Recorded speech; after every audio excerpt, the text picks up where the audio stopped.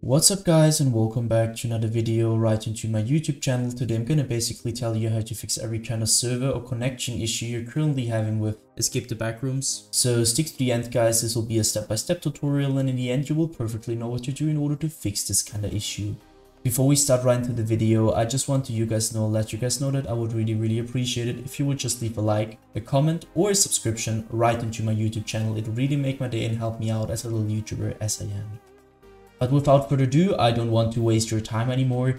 I just want to start right into the video, so let's get right started. So the first thing I would recommend doing for everybody for having this kind of issues, in 50% of the cases, it's the case that's not the issue of your PC or something like that. So the old method, just going to your router, restarting it, just restarting your router in general, just you know, off and on, it will just solve 50% of the problem. So just try it if you haven't tried it already. So next thing is, could also be a thing that your PC, if you're using Ethernet, so if you're connected with cable to your Wi-Fi, your cable's broken. So I just want you to flip it. So put the other end on the PC and the other end back onto your Wi-Fi connection and try if this works. If this doesn't work, it will probably be an error of your PC. So I just want you to navigate to the bottom left corner of your screen, where you're gonna click onto the Windows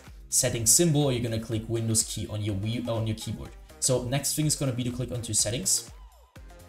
And once you're at the settings, I want you to click onto network and internet. So as you can see, there's a lot of data which you can see from this tab which pops up. I want you to, the first thing I want you to do is going to be to click onto change adapter settings. What you're going to use here is going to be to, you're going to see which one you're connected to, so either Ethernet or internet. It depends on cable, so Ethernet is cable, internet is Wi-Fi, so without cable. So for me, Ethernet, I want you to right click it, click onto disable. It'll take quite a while, and now I want you to enable it again. So this will take quite a few moments, so just wait patiently for it. First of all, as you can see, if it's back to network, it's working fine. So you can close this one afterward. And I want you to click onto network and sharing center. So once this one pops up, again, check which your access type is, so internet, and which your connection type is. As you can see, it's Ethernet for me. And this could be also a problem if you have internet, but you're connected with Ethernet. That's a problem, you need to switch that. So next thing I want you to do is going to be to troubleshoot problems. You're going to click on that. So obviously you're going to be redirected to your Windows system, so which you're gonna troubleshoot, but there isn't anything, so you can close this down again and go back to it. So next thing is gonna be to click onto Ethernet. As you can see, there's another time a lot of data which you can use, but I want you to click onto properties, which you can only access if you have the right to be an administrator for that. So you can you have to put this into administrator mode. So next thing I want you to do is scroll down where you can see Internet Protocol version 4. I want to double click it, and now you can go down to your DNS server address, where I want you to basically enable use the following DNS server addresses. So now you need to basically Google your DNS server addresses. It's not the same for everybody. So for me, it's like 4 like 2 times 4, 2 times 8, and this should work, but I don't know if it's worked for you. So I needed to Google it. You need to Google it for yourself, and afterwards click OK, and also restart your PC. You can close everything down afterwards, and also this one. You're gonna go back to your network internet settings. I want you to go to updating network adapter or driver, because sometimes it could be also a problem that your adapter isn't on the latest version. So your driver, as you can see, you're going to go to device manager and click onto update driver if your driver isn't on the latest version. So once you did that, I want you to go to show available networks. As you can see, it could also be sometimes that it doesn't work for that. So for me, as you can see, I'm connected to Ethernet.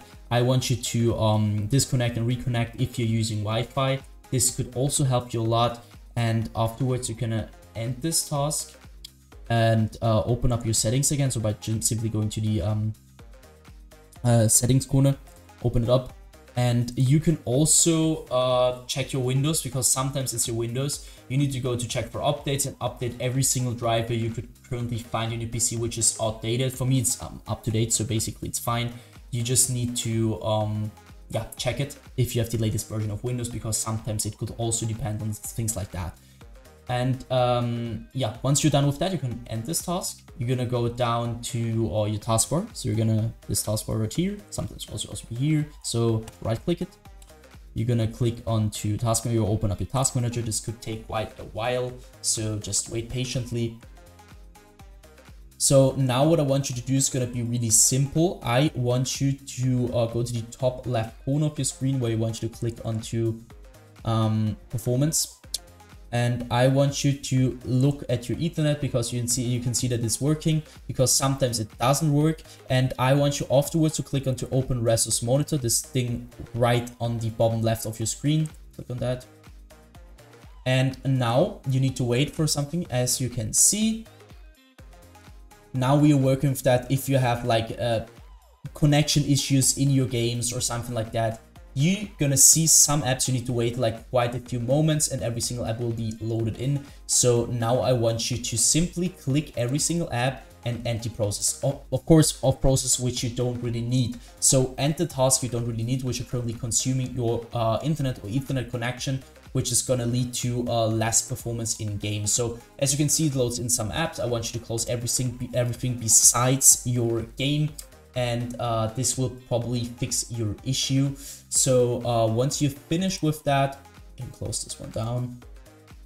Again, check if your Ethernet or internet is working fine. Same thing for startup. Sometimes there are apps in the background which you're when you start your PC, which are consuming some internet connection, especially for people who don't have that high performing Wi-Fi or router in general. It's really a good tip if you just end every single task which is currently using also in the background your internet or Wi-Fi connection in general. This will help you a lot with this issue. So once you've finished with that, you could basically end everything. You could also restart your PC afterwards, look if it was something like that, something related to Windows or old driver.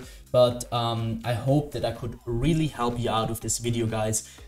If it was like that, just leave a like, a comment, or a subscription right onto my channel. It would really help me out and make my day, and help me out as a little YouTuber as I am. If you have any kind of questions, anything, you have a problem or something like that, feel free to ask a question in the commentary section.